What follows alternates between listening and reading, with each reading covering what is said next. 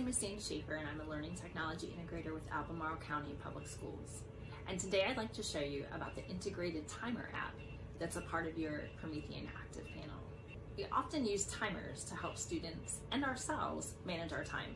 Instead of looking up a timer on Google, you can use the timer that's built into the board. You're going to click on your flame on the unified menu, go to your locker, and click on the timer. A timer can hover on top of the content that's already on your panel. For younger students who don't quite understand elapsed time, you can just let them know, hey, when the red's all done, we're gonna do the next activity. For older students who do elapsed time, it's still a good visual to help them manage time.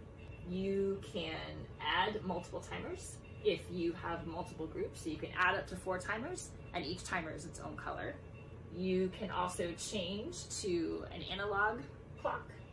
You can also use the drop-down menu of the timer to use it as a clock or a stopwatch.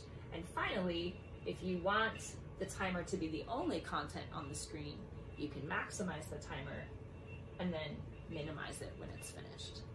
I hope this tip has been helpful and that you have a great day.